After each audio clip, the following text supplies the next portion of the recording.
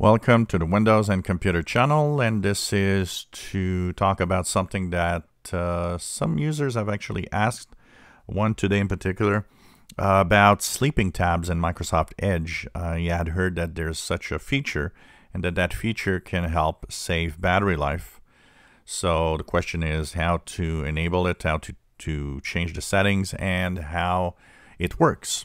And does it really save battery life? Well, technically it should, because what happens with sleeping tabs in Microsoft Edge is that it puts them in a state of dormancy. So it basically means the tabs are inactive and aren't actually consuming some resource on your PC.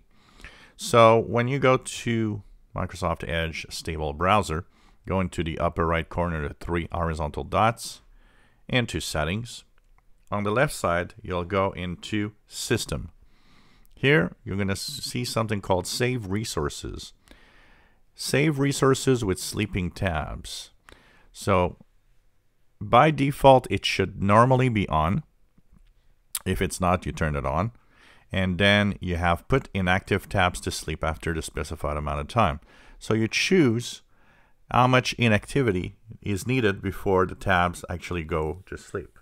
The reason they ask this is because the tabs are technically kind of removed from the computer. So if you click on the tab to bring it back, it might be a little slower than having an active tab that's already open.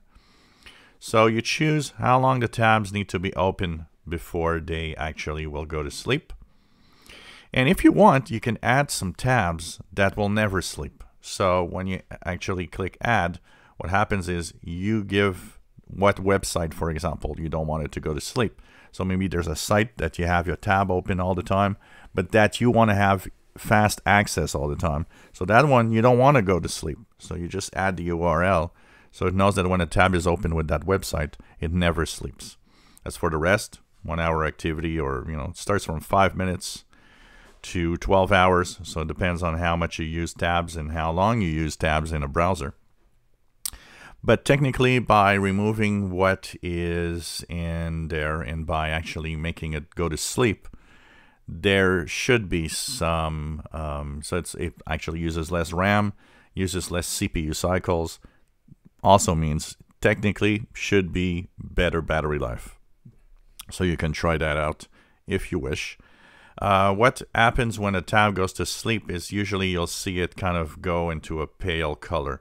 So the tab is still there, it's still visible, but it kind of fades out in its colors to kind of tell you, well, this tab is kind of, sleeping right now. So that's where all the information is. So once again, simply go to your Edge browser, upper right corner and the three horizontal dots, go into Settings. On the left side, you'll go into System, and in Save Resources section, that's where it is available. If you enjoy our videos, please subscribe, give us thumbs up. Thank you for watching.